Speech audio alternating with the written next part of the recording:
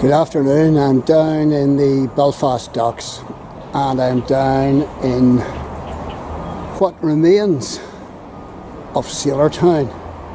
Once a thriving community down here, and I'm afraid actually decimated because of the motorway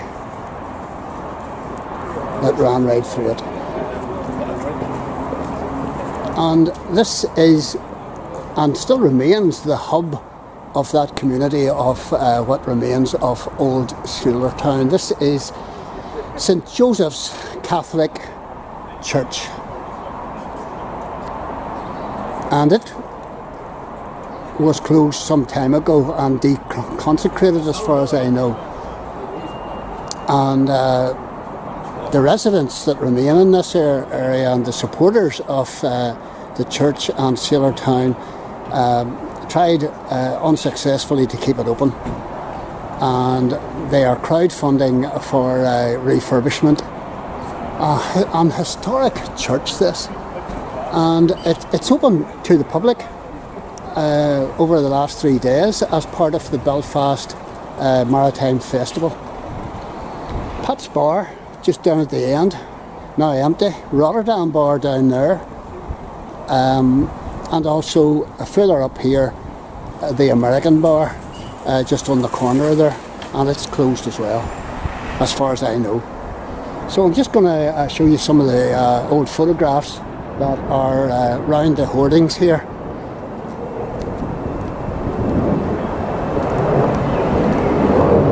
There's the streets round here. These streets were a hive of activity. These streets were filled with people from all parts of the world. There was an Italian quarter. There were several Italian families here, and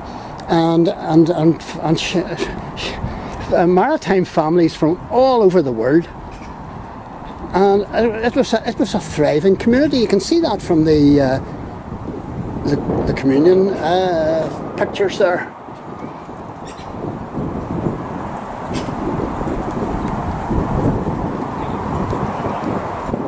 The visit of the great Sonny Liston to Jerry McAllister, Pat Quinn and family at their Dock Street residence in Sailortown is not something.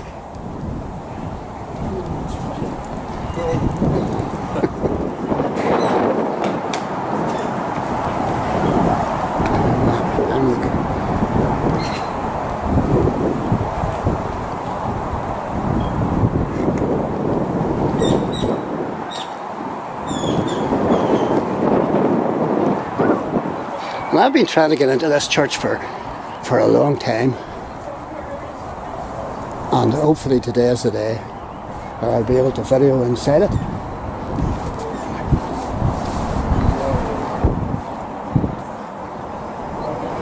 Just try and get these plaques in loving memory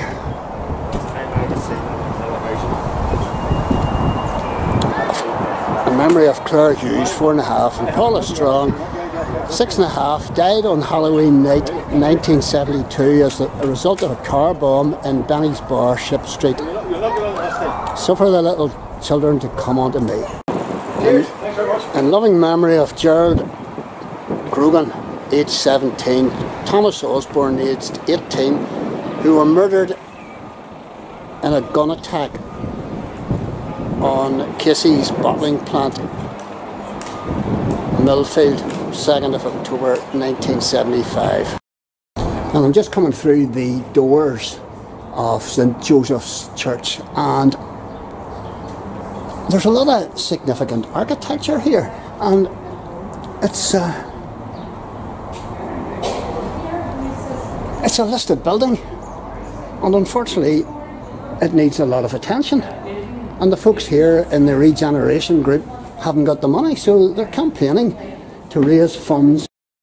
So here I am doing a 360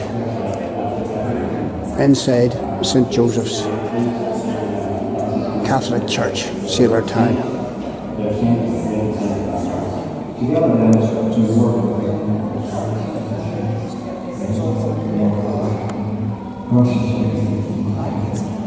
And hopefully this will bring back a few memories for a few folks.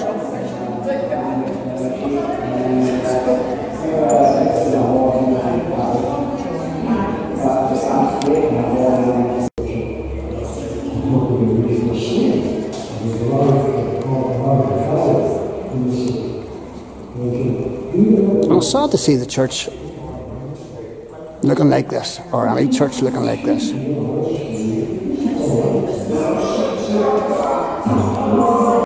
The church was built in 1880 and it was deconsecrated in 2003, and there was an awful lot of controversy about that. There was a lot of, well, not to put a too fine a point on it, there was a lot of anger in the local community because this was part of the community, this was the hub of the community, and it was being closed and the people didn't really have an awful lot of say. So we've got New Dock Street. This was all Sailortown as it was. Marine Street, Ship Street, Fleet Street, Dock Street, and there was a Pilot Street somewhere as well. And you can see from the map here that the docks, the graving docks, were just next door to where the people lived. And the boys came off the boats and they married. They went to the bars and all the rest of it, and they married local girls. So Sailortown became a centre, a hub of it is a totally cosmopolitan community. I find it quite interesting that so many nationalities were represented in Sailortown because of the maritime connection, and many of these boys reared in Sailortown went on to the Navy. They went on to the Merchant Navy, they went on to the Royal Navy. And the company building the shipyard on the area where the harbour office now stands. We built for the harbour. This skyline.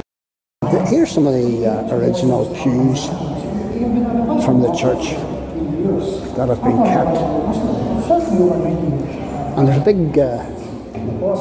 big educational poster here, which I'm going to video. Sailortown Belfast. And you can read this for yourself. Febraury is approximate. And we had another priest who came just after the hospital. A thriving community. And those two men were the only gone. To my knowledge, they never came to St. Joseph's Church. They never had any extra problem. My God was one that found in the job. And there's all the information that you need to know about Sailortown, who to contact, get information, or bring information, or bring artefacts, or whatever you want to do. The Maritime Mile Treasure Trail shows the position of Sailortown as regards the rest of Belfast docks. We've got the Lagan running down the middle there. We've got Donegal Quay to the right hand side, Queens Quay and Victoria Channel going on out, the Abercorn Basin across there, Titanic Quarter and HMS Caroline out there, and this is Sailortown with York Dock just to the left of it. There you go.